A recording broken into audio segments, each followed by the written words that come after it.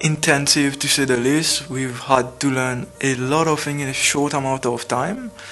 But it was really fruitful. We got to learn about team management, team building, getting our expectation on a whole another level. Working under pressure was quite frequent, but pleasing in a certain way, like in a very short amount of time getting our app running was really pleasing for us. And also believing in our teammates, like assigning them a task and seeing them do it and do it well was really appreciated.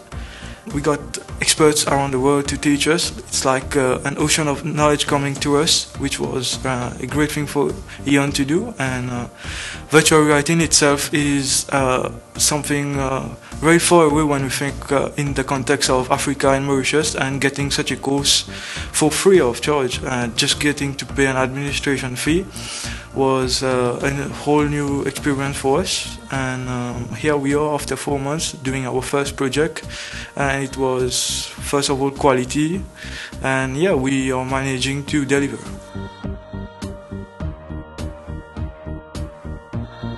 Big humongous companies like Facebook are investing a lot of money in VR, like purchasing 2 billion for the Oculus. So in the context of Mauritius, yeah, it's slowly coming to us, like the Samsung Gear and all that. So getting the background of how to build such apps to develop for such contents is a huge boost to young talents like us. In like 10 years to 20 years, VR will take over Africa, most probably, and we need such talents to develop content for this big industry.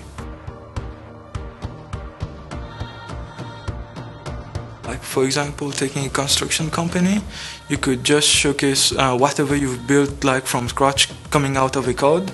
That's give a real appealing view to what you're able to do and what the final product will look like, and with animation and all that, it could really strike us.